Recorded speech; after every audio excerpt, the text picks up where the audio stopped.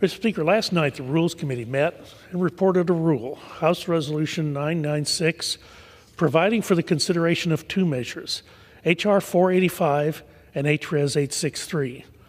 The rule provides for the consideration of H.R. 485 under a structured rule with 1 hour of debate, and H.Res. 863 under a closed rule with 2 hours of debate, equally divided and controlled by the chair and the ranking minority member of the Committee of Jurisdiction or their designees. The rule provides for one motion to recommit for H.R. 485. The rule also deems passed H.Res. 995, which appoints the impeachment managers. I would also like to mention that all amendments offered to H.R. 485 were made in order. Mr. Speaker, I rise today in support of the rule and the underlying bills. H.Res. 863, impeaching Alejandro Nicholas Mayorkas, the Secretary of Homeland Security, for high crimes and misdemeanors, and H.R. 485, the Protecting Health Care for All Patients Act of 2023.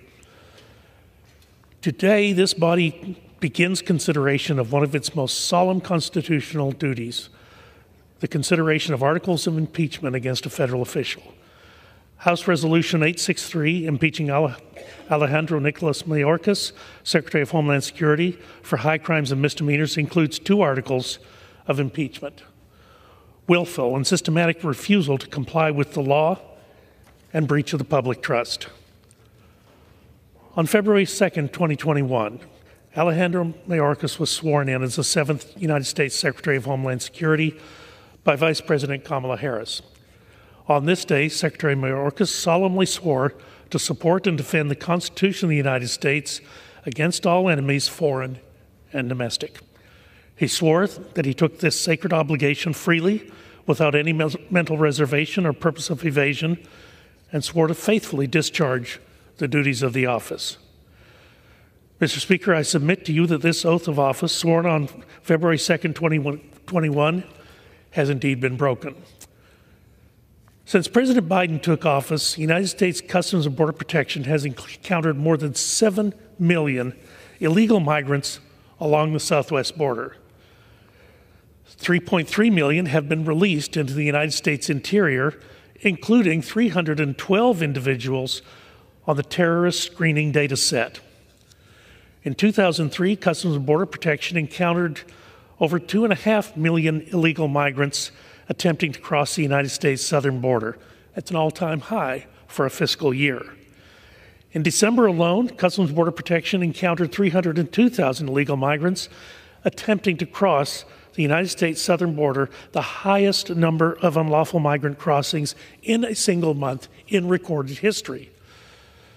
Mr. Speaker, Secretary Mayorkas has shown willful and systematic refusal to comply with the law time and again.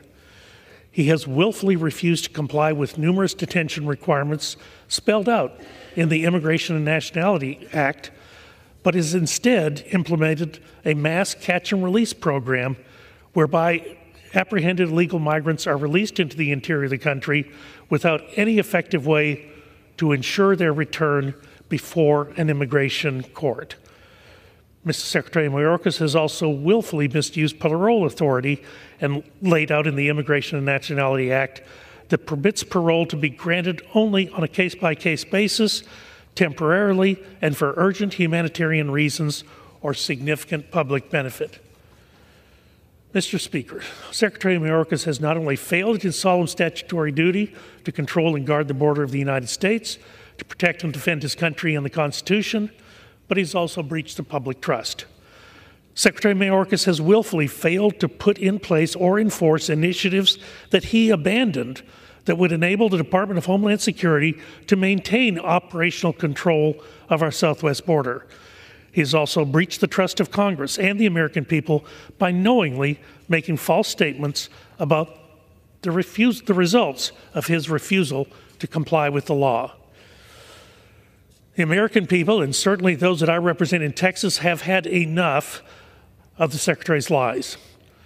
Despite undeniable evidence that his gross negligence towards securing our southern border is endangering American families and communities across the country, Secretary Mayorkas thinks what he is doing is just fine, but he could not be more wrong. Contrary to what the Secretary says, the border is not secure. America is in fact less safe because of his negligence and because of his numerous failures. Since Secretary Mayorkas will not resign, Congress must take this action. Every day that Secretary Mayorkas remains as the head of the Department of Homeland Security is another day of pathetic disservice to the American people. Mr. Speaker, many of us have been to the border. I've been many times, and I've seen how understaffed and under-resourced and unsupported Customs and Border Protection is. And my friends on the other side of the aisle might have you believe it's not because of a lack of funding. While more funding may be helpful for better technology or building and repairing the border wall, it will not make up for the time spent by Customs and Border Patrol agents at the funerals of their co-workers or time spent wondering if they are next. It's shameful that these brave men and women aren't getting the support that they need. The Biden administration's policy of open borders and amnesty is killing Americans, and Alejandro Mayorkas, whose primary job it is to secure the homeland, refuses to do his job. The worsening conditions of the men and women who have sworn to protect our border and actually honored that oath is unacceptable. We must hold those accountable who have willfully refused to honor their oath.